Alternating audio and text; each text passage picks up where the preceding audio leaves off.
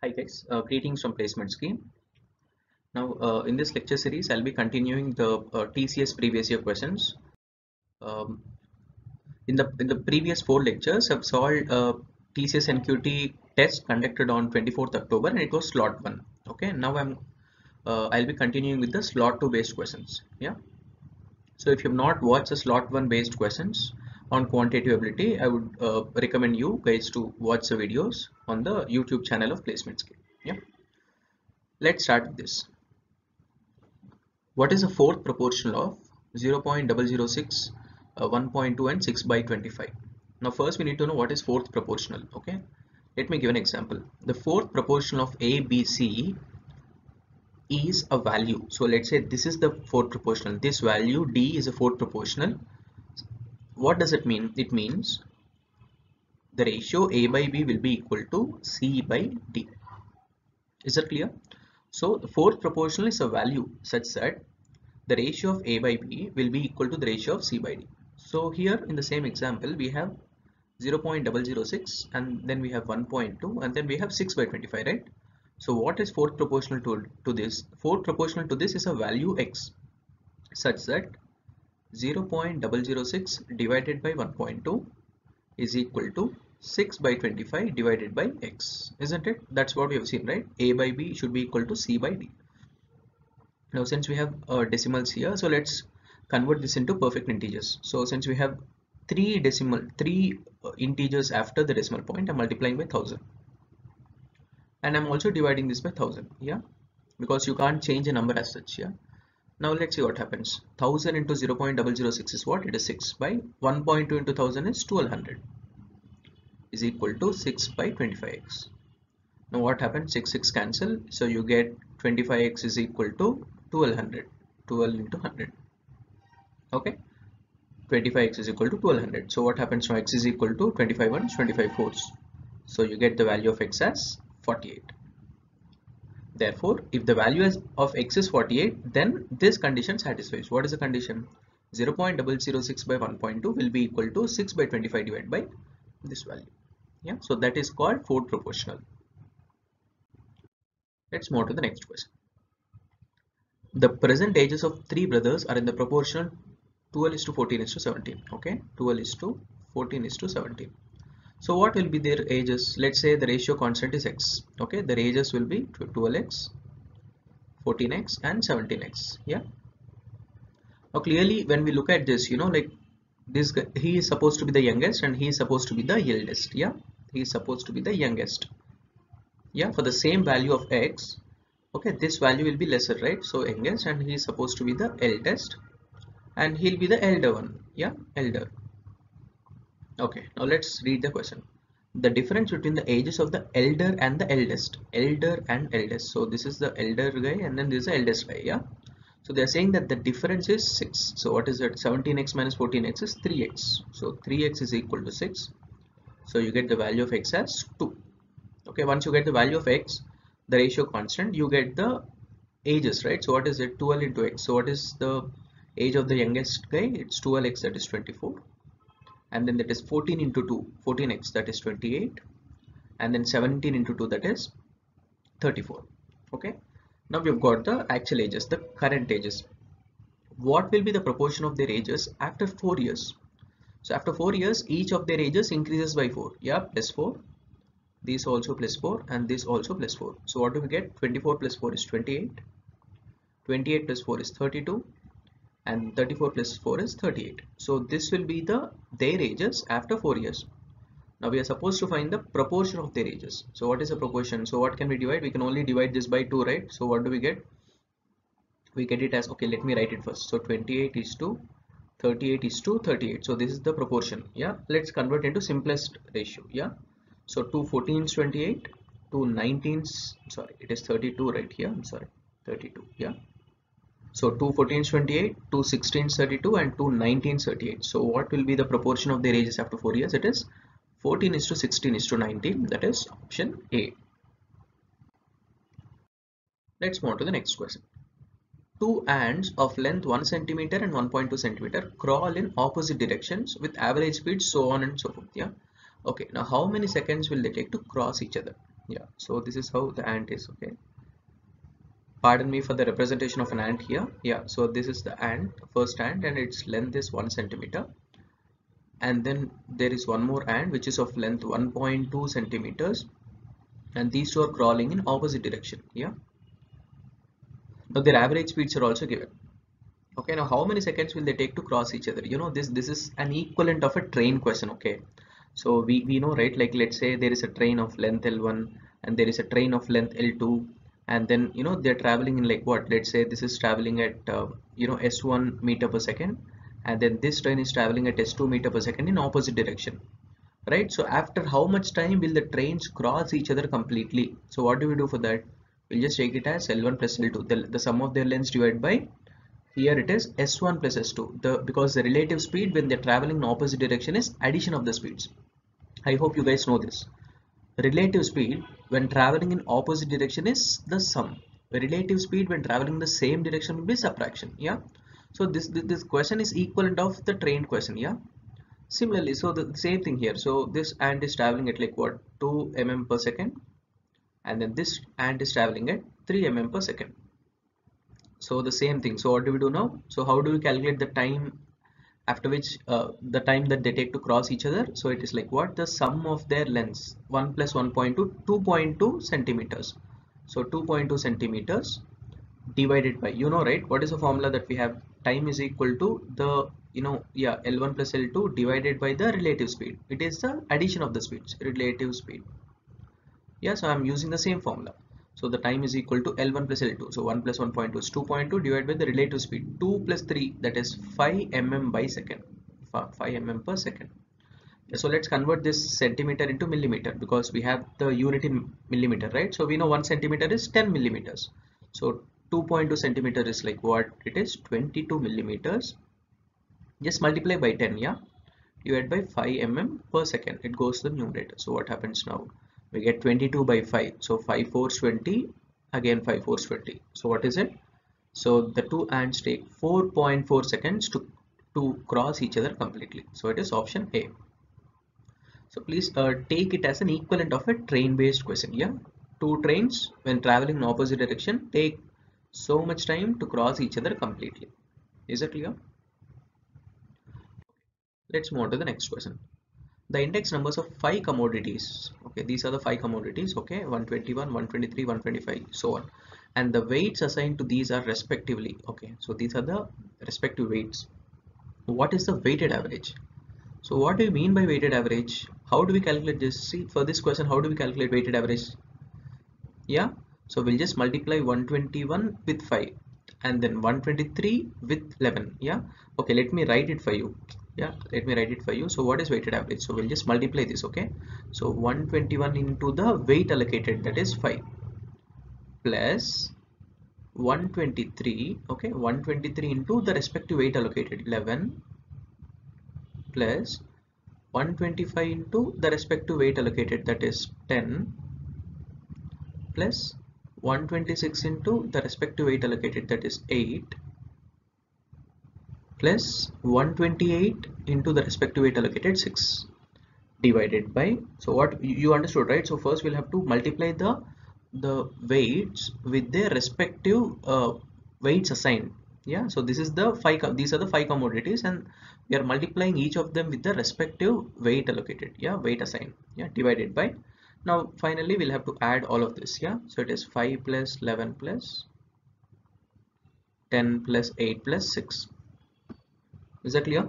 So just compute this. You know that the TCS NQT, it has an on-screen calculator. You can take the liberty of using it for computing this to get the answer. Okay, so on simplifying, you probably get the answer as, like, what, 124.6, I guess. Yeah, so you can use this. Okay, I hope this concept is clear. What do you mean by weighted average? So just multiply the value with the corresponding weight assigned, okay, for each of the values. Okay, we have done that, and then finally you'll have to divide by the sum of the total weights assigned. This is the sum of total weights assigned, so we've divided, and you'll get the answer. Yeah, okay, I'll probably give you one more method. Please see if it makes sense to you. Yeah, see, this is what we are supposed to compute, right? So see, we are supposed to add all of, you're supposed to add and multiply all of this, right? Yes. So now if not this, what I'll do is that rather than, because it involves some calculation. Let's say you don't have a calculator, let's say not for TCS, for some other exam. How do we compute this? Okay, so what I'll probably do is I'll convert everything in terms of 125 first, because we have a 125 here, right? I'm taking the middlemost one. Yeah, the middlemost observation is 125, right? So what I'll do, I'll convert everything in terms of 125. Okay, so let's see what happens. I'm just dividing this, I'm just erasing this. See, for this computation I'm just trying to compute this. Okay, so what do we do? So I'll convert everything in terms of 125. So let's see what happens. So you get 125 into 5. Okay, and then this also, I know, like we can't assume things here, so we'll have to compensate for the assumption that we are making. Okay, so I'll do it. Okay, I'm trying to convert everything in terms of 125. Okay, this also 125 into 8, this also 125 into 6. You got it, right? I've left these values as such. Okay, but I've converted the first values as 125. Now see here, can we assume values as such? No, we can't change values. So what extra have I taken here? It's supposed to be 121 into 5. I've made it 125 into 5. So I've added 4 into 5. Yeah. So therefore, to compensate for that, I'll just make it minus 4 into 5. I hope you're clear with this. 121, I'm making 125. So I've added 4. Yeah. So I'm subtracting 4 into 5. Okay. Similarly here, it is supposed to be 123 into 11. I've made it 125 into 11. So I've added 2 into 11 additionally. So I'm compensating for it. I'm just writing minus 2 into 11. And it's 125 into 10, 125 into 10. So no compensation, it's 0. And it's 125, 126 into 8, but I've just written as 125 into 8. So I'll have to add 1 into 8 extra. Yeah, look at it very logically. Okay, 126, I'm writing it as 125 plus 1 into 8. Okay, so that is what, 125 into 8 plus 1 into 8. So I'm writing that 1 into 8 separately. Yeah, so even here 128 into 6, right? So I'm writing 128 as 125 plus 3, okay, into 6. So I'm writing 125 into 6 first, then plus 3 into 6 next. Yeah, so this is what effectively we are doing. Yeah, we are trying to write everything in terms of 125. Now let's see what happens. So it's very simple now, because see, adding this is very easy because we have 125 common, right? So we have 125 common here. So you can add all of this here. If you take 125 common, you have 5 plus 11 plus 10 plus 8 plus 6, which you've already computed. 5 plus 11 plus 10 plus 6 is what? It is 40. Yeah. And then now we'll just see the deviation. So it is minus 20. Okay, let me also write that. Minus 20, minus 22, plus 8, plus 18.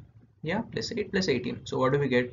We have 18 plus 8 is 26, plus 26 minus 22 is plus 4, plus 4 minus 20 is minus 16. So we've got the value as what? 125 into 40 minus 16. Okay, so this is the sum of observations. So what we have done till now, we have just computed the sum of observations, and then you'll have to divide by the weighted, the sum of the weighted, the weights assigned, right? So 5 plus 11 plus 10 plus 8 plus 6. If you remember the previous method, yeah. So this is what we did, right? And then you divided by 40, that's what we did, right? So here also have divided by 40. So what do we get? It is 125 into 40 by 40. So you get 125 minus, you get 16 by 40. So what is it? 8 2s, 8 5s. So 125 minus 0.4, that is 124.6. That's the answer you get. I hope this is clear. Please don't take this question at face value, okay? As in, with respect to TCS and NQT, I strongly recommend to use the on-screen calculator. Okay, but I'm trying to give you one more method of assuming and then taking the deviations and then computing. Okay, instead of doing 121 into 5, 123 into 11, 125 into 10, 126 into 8, 128 into 6. Probably if you have 4 more observations like that, 133 into something, 145 into something, yeah, you can't really like calculate it if you don't have calculators. Yeah, if you calculate this now, it takes a lot of time. Rather, what I'm doing, I'm converting everything in terms of 125. So I'm writing 121 into 5 as, see, what am I writing it as? I'm writing it as 125 minus 4 into 5, which is 125 into 5 minus 4 into 5. You got it, right? For everything, I'll write it as such. Okay, this also I'll write it as 125 minus 2 into 11. So first I'll write 125 into 11, then minus 2 into 11. So that's how we've written everything. And now computing this is easy, adding this is easy because we have 125 common. 5 plus 11 plus 10 plus 8 plus 6 is 40. and then just computing these deviations are very small values. Yeah, you can easily compute. You've got this, and then you've got minus 16, you divided by 40, you've got 125 minus 16 by 40, you've got 124.6. Please remember this method. Okay, this probably may be helpful for like some questions in some exam. Yeah, just try to understand the concept. Okay, which one of the following has the least value? Okay, so now how shall we go about this? You have root 75 minus root 74. Yeah, you are definitely not expected to compute root 75, root 74 values, and like compute the respective values and find the least. Yeah, so there should be some process of standardization here. Yeah, so what shall we do? So let me take the first one, root 75 minus root 74. Okay, what shall we do? We shall multiply this with root 75 plus root 74.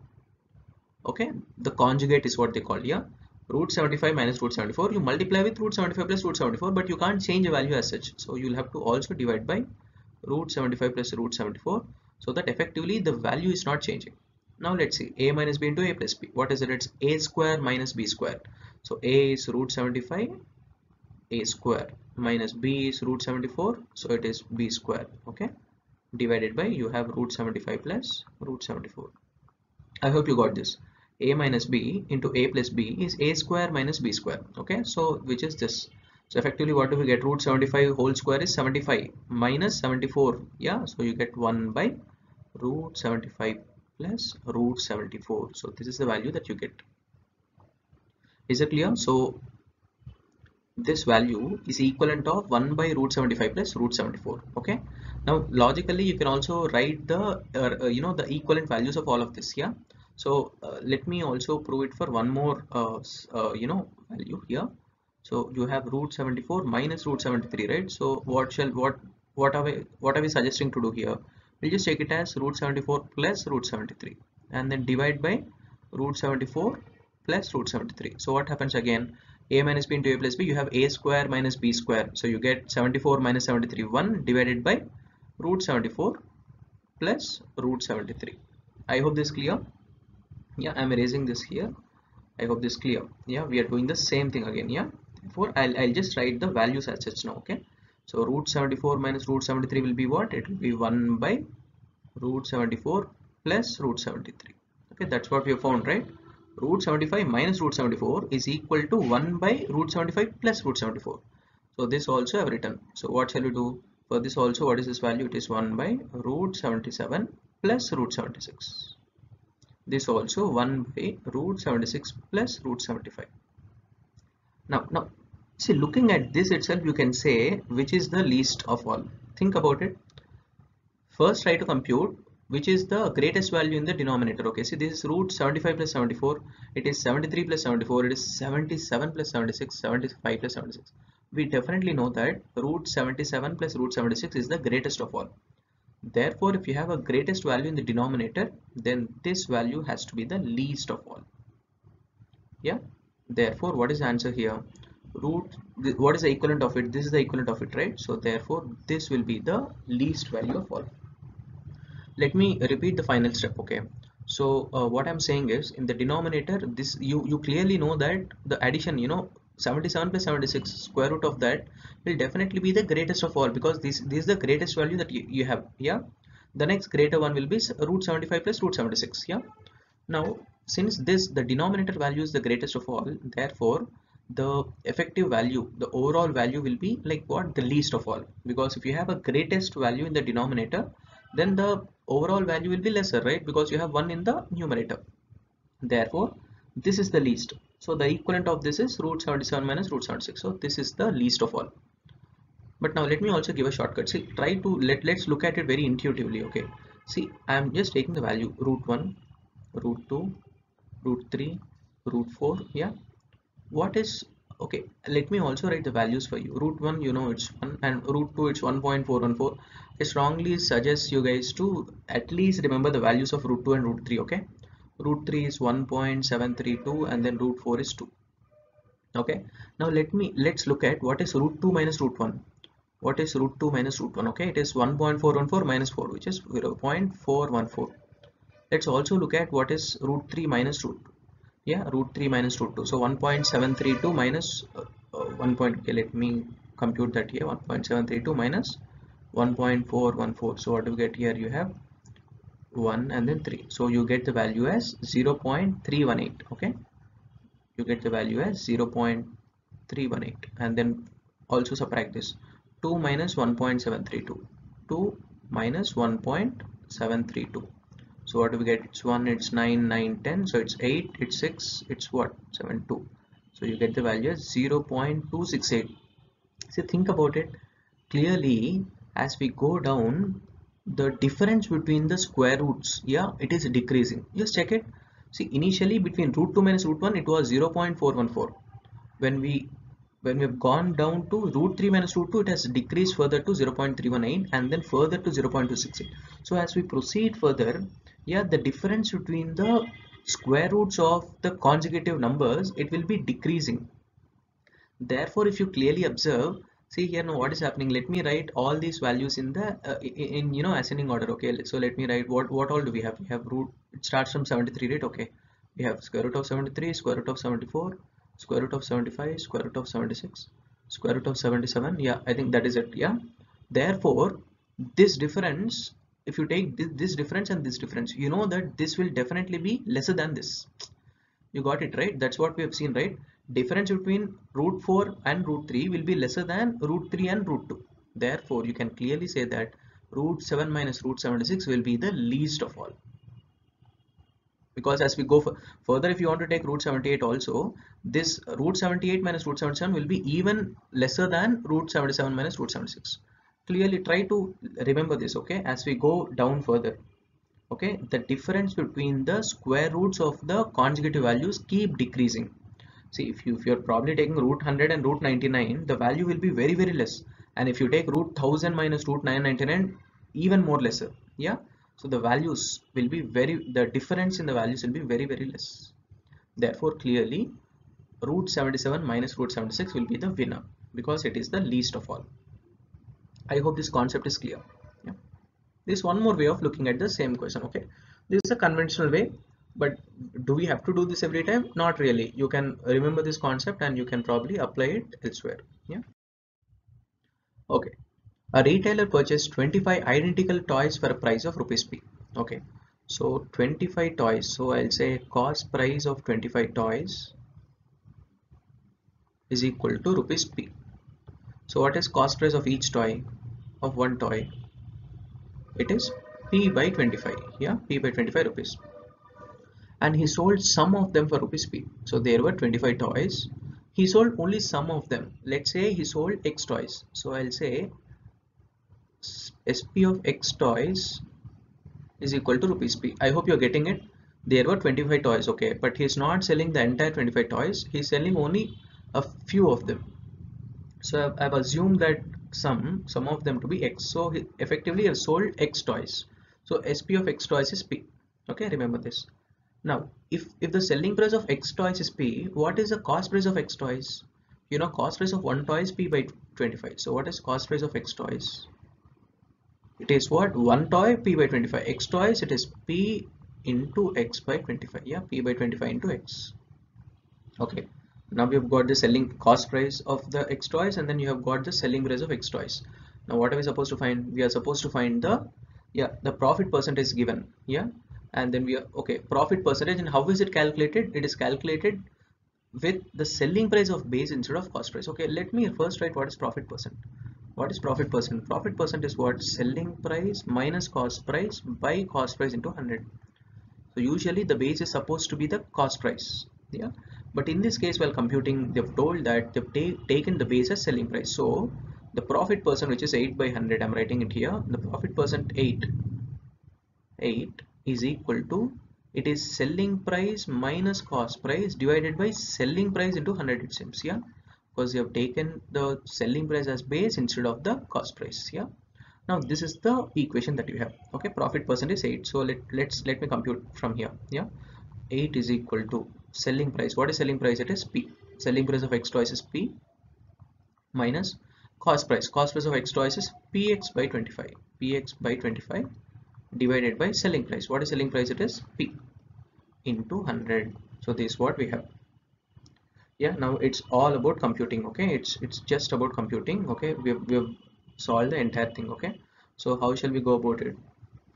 I'll write this as, probably I'll transpose this to this side. Okay, so what do we get? We have 8 by 100 is equal to, now p gets cancelled because we can take p everywhere. Yeah, we can take p in the numerator common and p in the denominator common, so I'm taking p common, so that gets cancelled. I hope you're understanding. P and p get cancelled. Yeah, okay, so I'll not write p in the next step. So what happens now? We have 1 minus x by 25. So we have 1 minus x by 25 divided by p is gone, right? So you have only 1. Yeah, so this is what we have. Okay, now what is it now that we get here? So it is like what? 8 by 100 is equal to 25. If you take if you take one common, see, you can compute the way you want. I'm just doing it as I get it now. Yeah, so you can write 1 as 25 by 25, right? So I'll just write it as 25 minus x by 25. Yeah, I'm just taking the LCM. So what happens now? 25 ones, 25 fours, 4 ones, 4 twos. So you get 2 is equal to 25 minus x. So 25 minus x is equal to 2. So you get the x value as 25 minus 2, that is 23.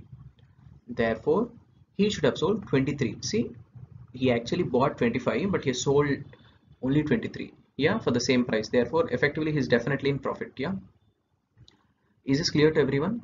So the formula is supposed to be profit percentage selling price minus cost price by cost price into 100, but now they've assumed the base to be selling price. So 8 is equal to selling price minus cost price, or selling price into 100. So now I've just written that value. You already know the cost price, you already know the selling price. I've substituted the values as such.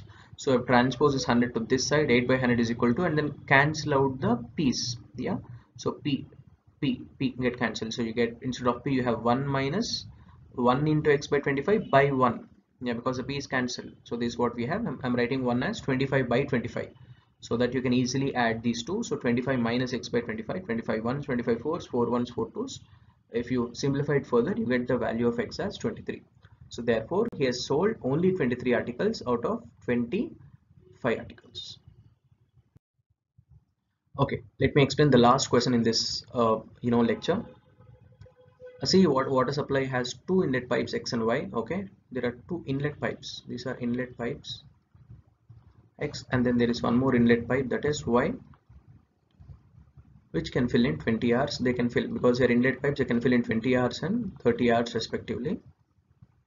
And then there is an outlet pipe, okay, with discharges, yeah, which empties the tank. Yeah, it is Z, and then it can empty 40 hours.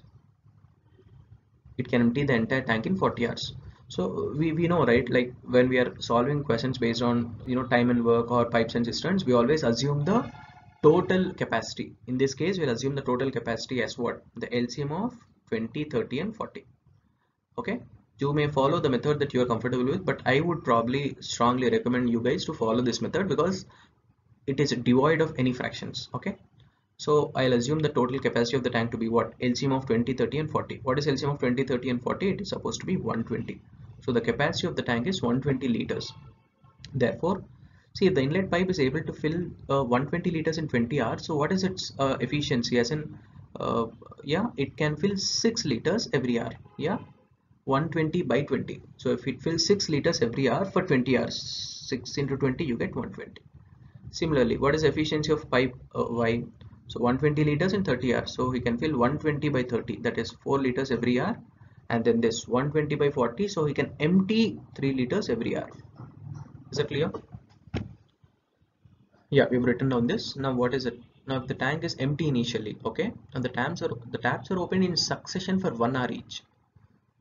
The taps are open in succession for 1 hour each. That is, this will be opened in the first hour, and then and all the others will be closed. Okay, then this will be opened in the second hour, and only this will be opened in the third hour.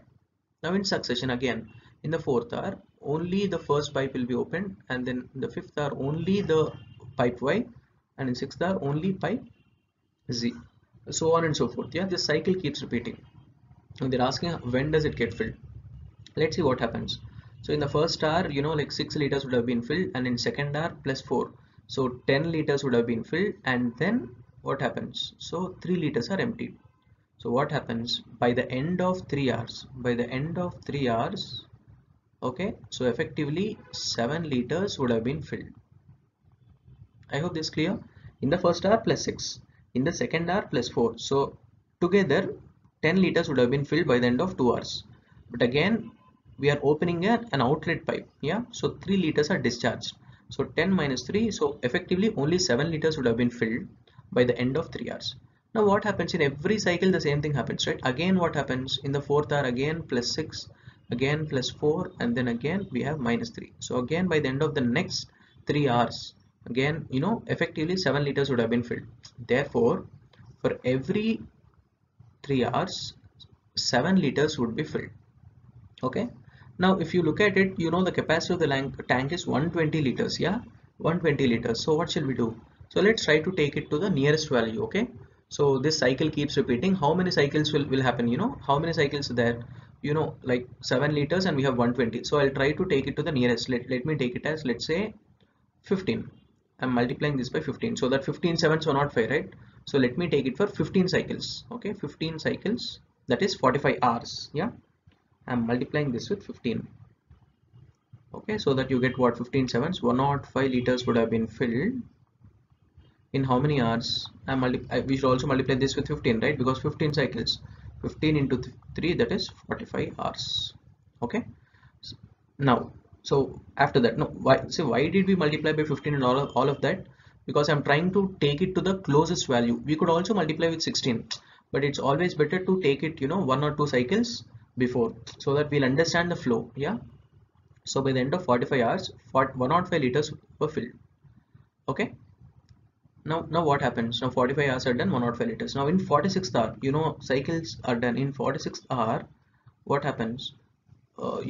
The X pipe will be open, so we fill 6 liters. Yeah, so 105 plus 6, it is 111 liters. And I'm just showing the flow. Okay, in 47th hour Y will be open, and then again 5 more liters, 4 more liters are filled, so 111 plus 4 is 115 liters. Okay, again in 48th hour what happens? 48th hour, okay, so again 3 liters are emptied, so again it comes back to 112 liters. Okay, fine. So again, if we take 49th hour, what happens? In 49th hour again, X will be open, so plus 6. So 112 plus 6 is 118 liters. Okay. Now what happens in the 50th hour? You know that in the 50th hour, pipe Y will be open. It can fill 4 liters in an hour. But now the capacity of the tank is only 120 liters, right? So it has to fill only 2 liters. Okay, 2 more liters. But it can fill 4 liters in an hour. Therefore, it can fill 2 liters in half an hour. Yeah, in half an hour. So it's like not the entire hour as such, only half an hour more, so that the entire capacity, the total capacity of the tank will be filled. Therefore, what is the total duration? 49 plus half. Yeah, therefore you get what? Option C, which is 49 and half. I hope this is clear. See, take it to the nearest value, plus 7, right?